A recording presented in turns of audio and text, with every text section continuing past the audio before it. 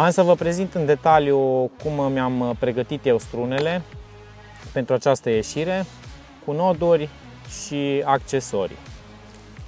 În mod normal în Suedia, dacă vin și știu că mă pot baza pe niște stiuci mai mari, cum nu a fost cazul de față, locația aleasă pentru acest concurs a fost una dificilă și stiucile mari anul acesta nu s-au prea arătat. Dar dacă vin în Suedia și particip la un concurs unde știu că sunt stiuci foarte mari și multe, în mod normal aș alege liderele de fluorocarbon de la VMC. În cazul acesta este un lider de aproape 50 de centimetri. Cei care pescuiesc la stiuci mari știu de ce este nevoie de un lider de 50 de centimetri, cu niște agrafe foarte robuste. Sunt niște strune mai grosolane, lucru de care ai nevoie pentru năluci peste 22 de centimetri și stiucile mari. Adică poți să intre stiuci de 120-130 de centimetri și este bine să fii pregătit pentru astfel de eventualitate. Eu personal prefer să tai vârtejul acesta jos, să rămână doar ochetul acesta sudat. Așa îmi place mie să le folosesc. Asta este o altă poveste. Dacă se întâmplă să trebuiască să pescuiesc cu năluci mai normale, am și eu satisfacția să-mi fac propriile strune și am să încerc să vă arăt cum le-am pregătit și am să vă și explic de ce le pregătesc astfel pentru pescuitul din Suedia. Strunele pe care mi le-am realizat cu fluorocarbon de 0,79.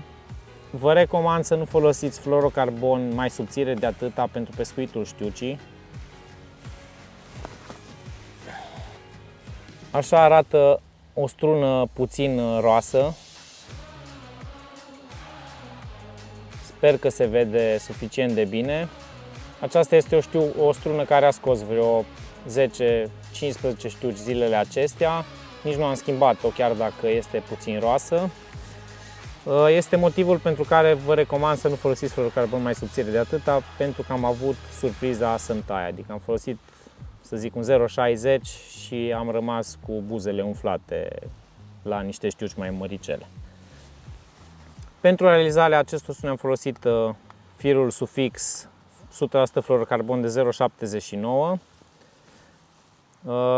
De data aceasta nu am folosit bride pentru că folosesc năluci mult mai mari, iar bridele la șocuri foarte puternice, dacă nu sunt niște bride foarte solide, se întâmplă să mai cedeze. Astfel am folosit, în loc de bride, am folosit nod. Am să vă arăt cum și ce noduri am făcut pentru această montură.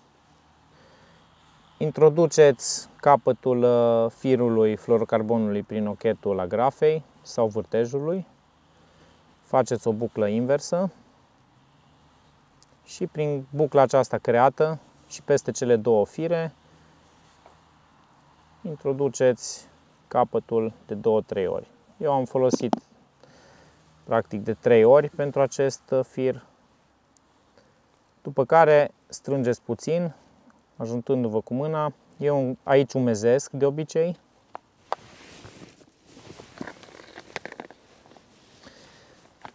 Aici umezesc de obicei și mai ajut un picuț firul aici să-l mai strâng, să prindă o formă, după care strâng. Bineînțeles, nu pot să strâng foarte tare ținând doar de agrafă, așa că folosind un clește sau un patent, prinde capătul agrafei și strâng cât de tare pot de acest nod. Mai aranjez puțin cu mâna, mai strâng iarăși. În unele cazuri mai prind și de acest capăt, mai strâng o dată până sunt sigur că nodul este suficient de puternic.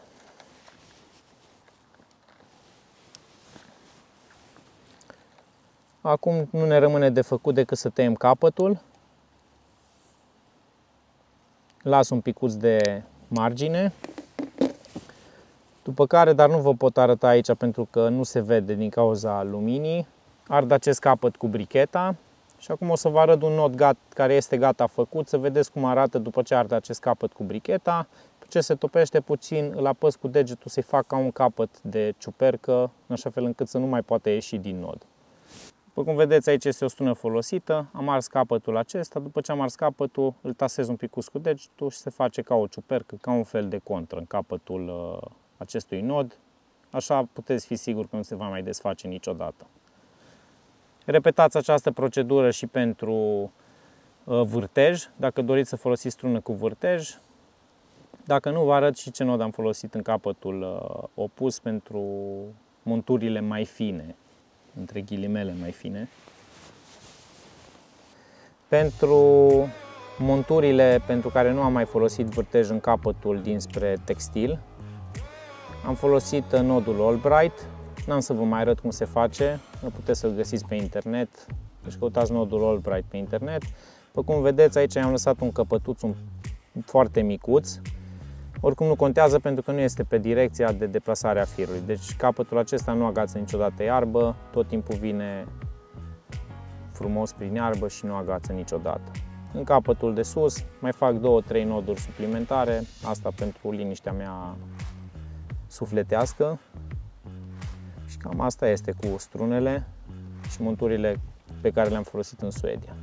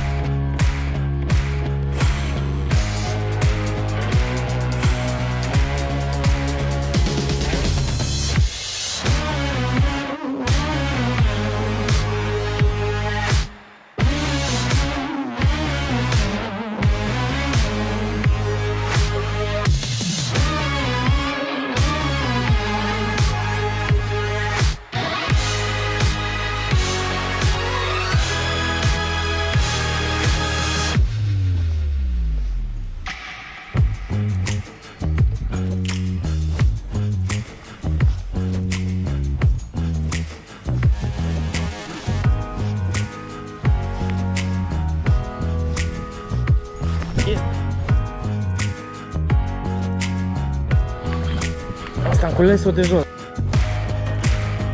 Ce trebuie? Da, da.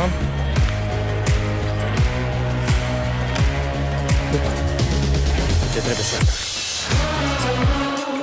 Asta sper să nu mai scap. Nu cred.